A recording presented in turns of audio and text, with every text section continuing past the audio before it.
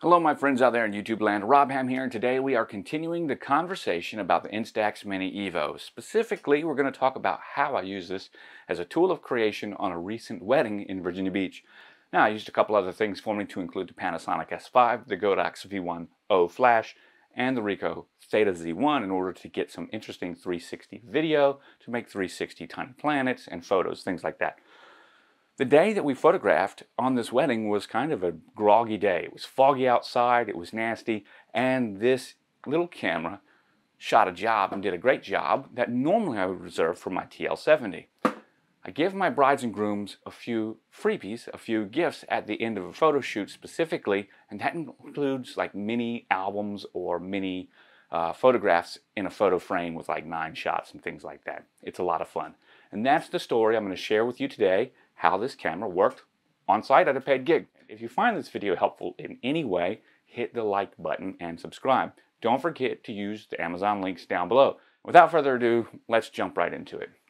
As you can see, there's a picture on the background. Now, that's intentionally blurry, but it was a picture that was taken of the bride's wedding ring and the groom's wedding ring, specifically on the silver charger plate with their little blue, all that stuff in front of their bouquet. Behind it is this picture right here from the Instax Mini Evo. Now, the reason that I can do that is because the Evo is actually a digital printer and a digital camera. And I want to talk about that. I've done several videos, and I think that some people just don't watch or listen. It's the internet. So let me say it again. You will never see a pixel on the print that comes from the Share Printer 2, the Instax Mini Evo, the Instax Play, any of the Instax Square, SQ10 or 20, because it's a analog process that develops the film.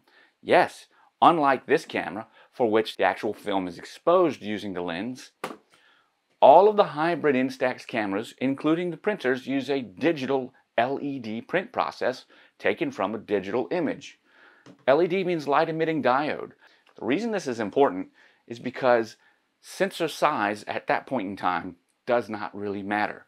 That was the conclusion I came to in my f2 or 28mm lens review I did on this camera. It just doesn't matter because it's an analog process. Earlier in the video, we talked about what the day looked like. And you've seen a couple of the images to recognize that shooting digitally outdoors was difficult, specifically because, well, shooting it all outdoors was difficult because it was a grungy, very overcast day. It was almost gray, grays, green. It was kind of windy. At some points in time while photographing, the fog was so much that it actually reflected the flashlight from my strobe, which meant that I needed to change my tactics and shoot more natural light. All of these things mean that shooting with regular Instax, on a regular Instax camera, on an analog Instax camera, that's what I'm trying to say, would have been difficult. Yes, the TL70 right here has a better lens. So does the Mini 90. The Mini 90 has a better lens than the Mini Evo. When you look at a print and you look at the lens quality, yeah, that's a place where Fujifilm could truly improve the sensor and the lens on this camera. But the Mini Evo did something that the Mini 90 or the TL70 don't do. And that's giving me the ability to preview my shot so I'm not just wasting film. On a day like that, I would have done no shots with the TL70 outdoors. I would have waited to inside where I can set up my lights and be pretty well assured of a good exposure. Here, I could take the shots that I wanted. I could even adjust the shot plus or minus 2 exposure levels, and then I could print the shot.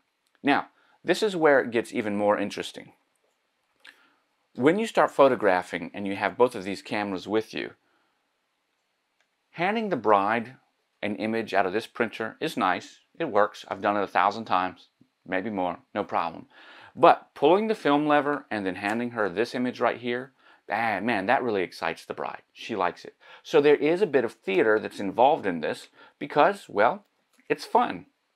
One thing that I noticed was that as I was photographing, right, people began interacting with me differently when I started handing out Instax prints. And they definitely were really excited at the end when I took all those prints back from them and put them in the picture frame, which had 9 Instax prints, especially for the bride and groom. My standard turnaround time for editing wedding photos is between 9 and 12 weeks. right? Wedding videos is between 3 and 6 months. That's because out of every project that my team does, and we do, I go through it manually. No matter what comes to me and how my photographers hand over the work to me, and I'm almost ready to publish state, I always go through and edit the photos. My brides and grooms know that, and 9 to 12 weeks is actually a pretty standard turnaround time and a little bit faster than some of the other professionals here in my area. Giving them Instax prints at the event, at the venue, man, it just makes it so much more fun for them. The next thing is, why wouldn't you just use the app on your big camera and then hand them that print after sending it to the printer or the Instax? Why wouldn't you do it that way? And I think that the answer is pretty simple. When they see you taking portraits with this camera and then you're sending them over to a printer and then waiting for that printer to print them out, it's not exactly instant. The process is kind of fiddly, and when I would do that in the past, I would usually have my assistant downloading the images at the same time. But that means then I've got to either give them the camera and switch to another camera, or wait for a lull in the activity like dinner at the reception so that I could print those things. You know what I'm going to say here. This made it instant. Literally, I was able to do it right away. And I was able to add effects to the images, specifically black and white. I was able to improve the color, improve the print brightness, and adjust for exposure compensation. So I had all kinds of things. In this particular image right here, not only do I have black and white, but I've got a little vignette. And the framing of the image, as you can see right there, is perfect. Right in camera. All of those things make it an experience that looks fun to your guest.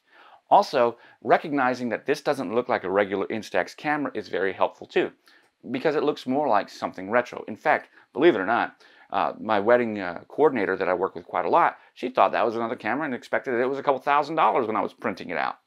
Little did she know that it's just a $200 Instax camera. I was able to produce beautiful images on site in front of the bride and groom, and their eyes lit up. Now, here's something else. If you think that the power of Instax in a gift is not so important at a wedding, think again. What does 20 Instax images cost you? Mini images specifically. What does a Instax album or an Instax photo frame cost you? Think about that.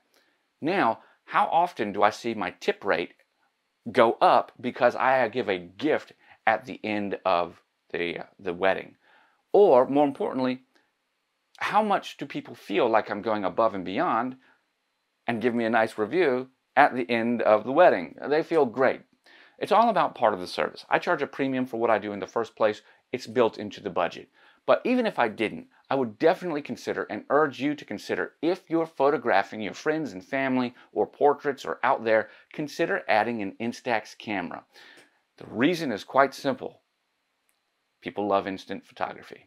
With that being said, I'd love to hear your comments down below. Don't forget to like and subscribe if this video was helpful. I'm Rob. I'll catch you guys on the flip side. Thanks for watching.